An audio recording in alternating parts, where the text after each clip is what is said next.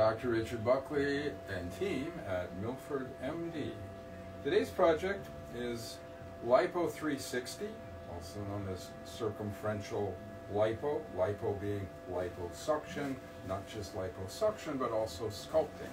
We're interested in creating contours. Contours, that is the creation of them, is much more than just sucking out some fat willy-nilly. We have to take the fat out in specific areas. And so we always do some pictures and figure out with our patient what they don't like.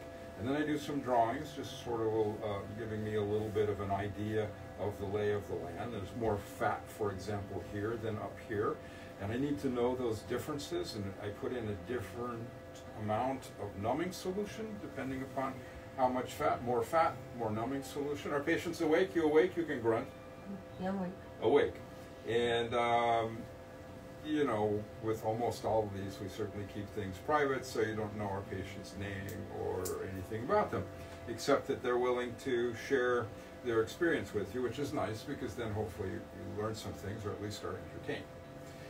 So sometimes if skin is really, really young and doesn't need any tightening, then maybe we simply do LipoSculpting without a tightening device. If we want tightening, then maybe we use a laser. For example, we have 7 lipo lasers, one of the smart lipo triplex laser.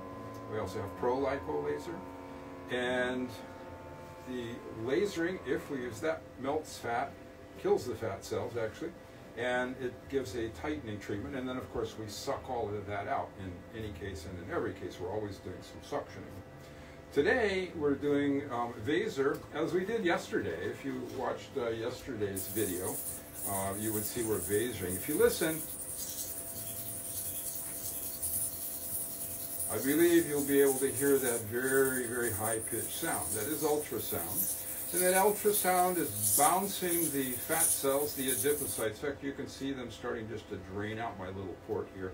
I put this little port in just to make a nice conduit between the outer part of the patient and the inner part, and it's a sleeve for this device, and it also helps protect the skin from any heat that the device might generate.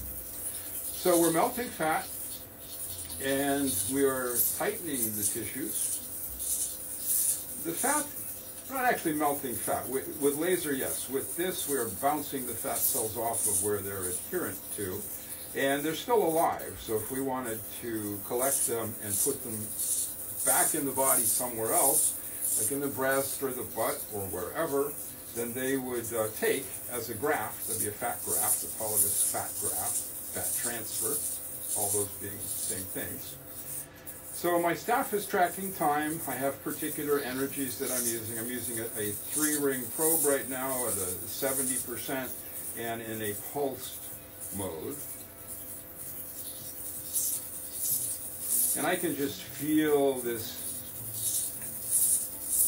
fat getting dislodged under my hand. It's all just going to come flying out in a minute when we get to the suctioning part.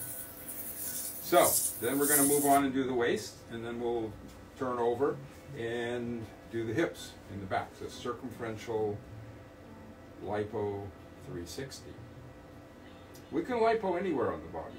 We do ankles, known as cankles, yeah, sometimes. The calves, sometimes. Inner knees in women, all the time. Guys, never knees. Thighs, inner, outer, fronts, yeah, sure, all the time. Yesterday we did the nape of the neck, so the uppermost back. And obviously, the waddle in the neck and jowls, and yeah, so anywhere there's fat that's bothersome, upper arms, inner and outer aspects of the elbows, we can get at the fat with our tiny little tools.